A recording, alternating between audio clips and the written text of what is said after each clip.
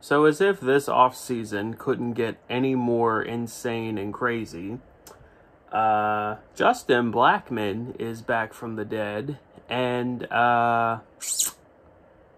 wow, my boy's got an Instagram account, and yeah, like Maurice Jones-Drew follows him, Cecil Shorts follows him, I think Fred Taylor might even, or maybe Jimmy Smith, someone else.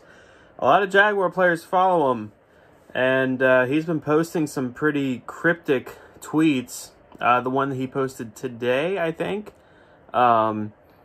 was him in like an edited version of the Jags' current uniform, and he's kind of like hinting at wanting to make a comeback.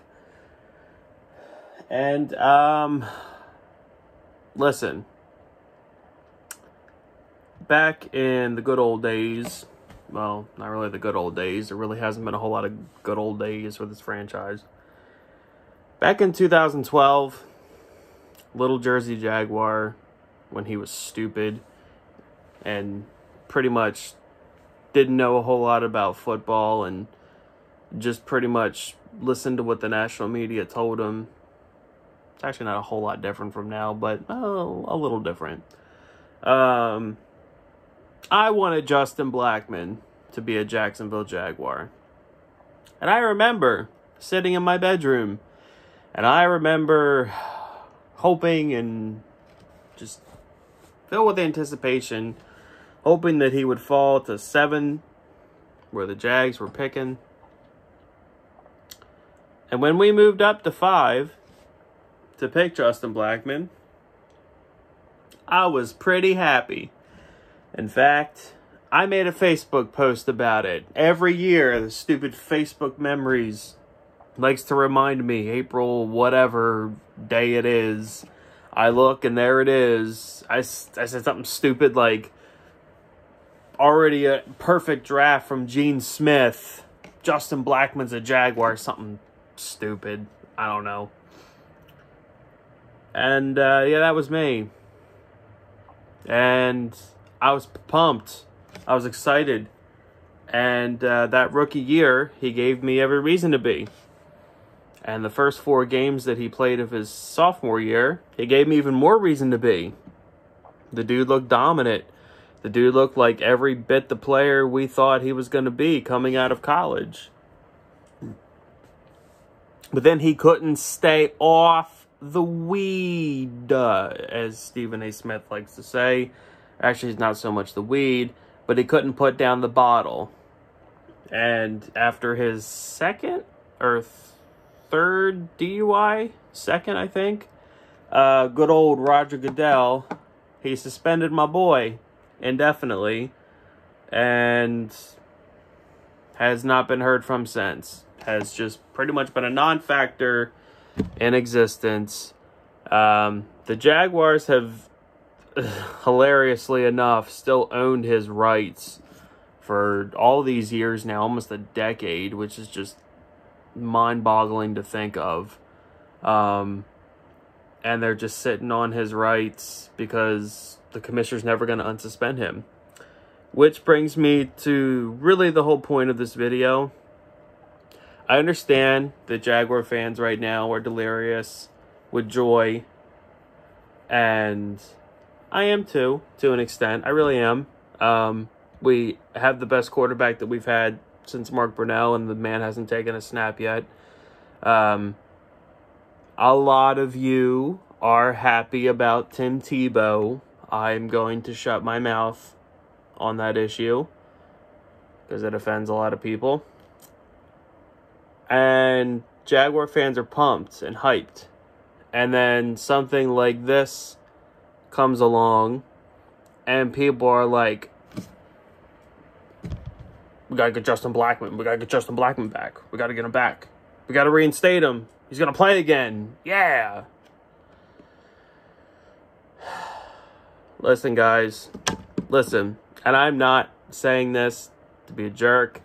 I'm not saying this to offend any of you, upset any of you, although I'm sure half of you probably already are. Justin Blackmon will never play football again. He will never play football ever, ever, ever, ever again. Now, what I wish was the reality was that he didn't have problems with booze, and that he was a 8-9 time Pro Bowler with us, and that he would have been dominant and he would have been our Julio Jones. And instead of all these hypothetical scenarios where we trade for Julio Jones, which also will not happen, let me just throw that out there. People need to stop with that. Like, Justin Blackmon, what I would want is that he would be our Julio Jones. That is not the case. That is not possible. That is not the reality that he chose. Jersey Jaguar. Why can't we give him a chance? Why can't we give Justin Blackmon a chance? Tim Tebow's back. Why can't we give Justin Blackmon a chance? Well, I'm going to tell you why we shouldn't give Justin Blackmon a chance. DJ Chark. Who's better right now? Ask yourself this question watching this video. Who's a better wide receiver right now as of this day? May 25th, 2021, or whenever you watch this video. Think of the day. On this day. DJ Chark or Justin Blackmon? Who's better? Who's better? Laviska Shenault or Justin Blackmon? Who's better? Marvin Jones or Justin Blackmon? I don't know. Colin Johnson or Justin Blackmon? I don't know. You tell me. You tell me. I wish it wasn't the case. I wish that Justin Blackmon never had his issues. I know I'm kind of being a little bit over the top here with this video. My hope for Justin Blackmon, I don't hate Justin Blackmon. I'm sure some people watch this be like, oh, this guy's a jerk. This guy's an idiot. He hates Justin Blackmon, blah, blah, blah, blah. No, I really wanted him, like I said in the draft. I was ecstatic when we drafted him. I was heartbroken, and I remember being totally angry, devastated. It was like my sophomore year in college, and I was miserable as it was. And I remember seeing the news that he was indefinitely suspended by the commissioner, and it like ruined my week. So I do not hate Justin Blackmon. I hate the path that he chose for his life.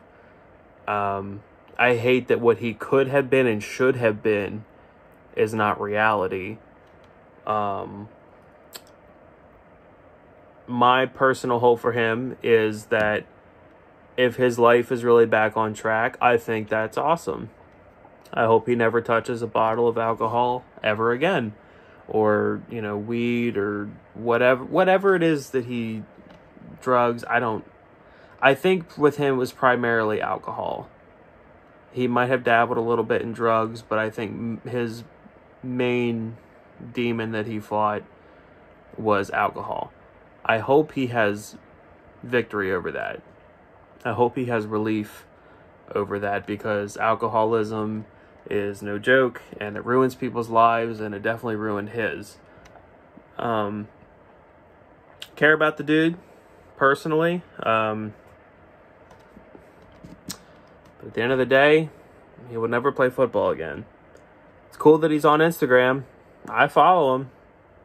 I think it'd be pretty cool if he followed me back, but he'll never suit up for the Jaguars. But you know what? I will say this.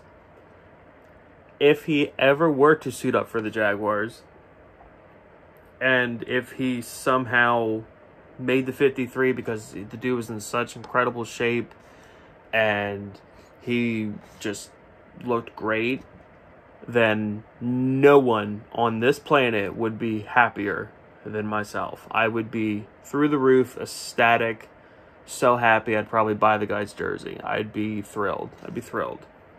But it's just not going to happen, you guys. It's not going to happen. So the best thing to look at with the Justin Blackmon situation is the guy in good mental and physical health, mental health, whatever, with his condition. If that is the case, then that's awesome, and that's really, at the end of the day, what matters. And as football goes, we don't really need him, to be honest. But if we had him, if he was in acceptable shape, then that'd be awesome. Trevor Lawrence would be happy, and I'd be happy. But we got to think about reality here, you guys. Thank you for watching this YouTube video. If you made it this far, give your boy a thumbs up. If you are not subscribed to this wonderful, fantastic YouTube channel, please hit the subscribe button. If you love the Jacksonville Jaguars and you despise those filthy, rotten Tennessee Titans, I hope you have a wonderful day.